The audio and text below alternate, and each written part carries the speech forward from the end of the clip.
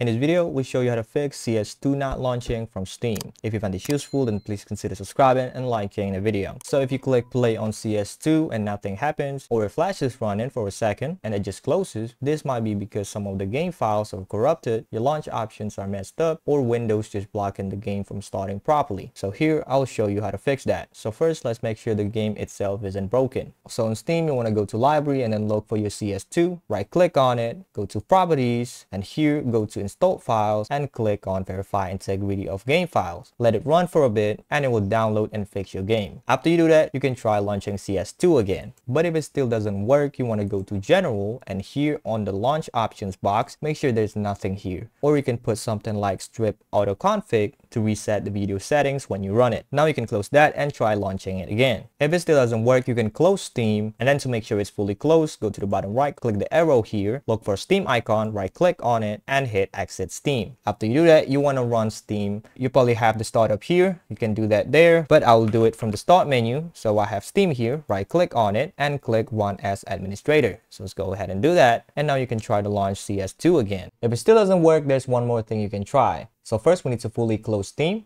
Go to the top left and hit Exit. After you do that, go to the Start menu and type in Steam, right click on it and hit Open File Location. You're gonna right click again and hit Open File Location again. Now here, scroll up and look for User Data. Open it up, and once you're here, you're gonna select your account. If you only have one Steam account, you can open up the only folder in here. So for me, I'm gonna open up this one, and here what you need to do is to delete 730 folder. Before you do that, take notes that this will delete config and all of your settings in CS2. But if you cannot launch it, what choice do you have? Right click on it and hit delete. After that, you can try to launch the game again and see if it works.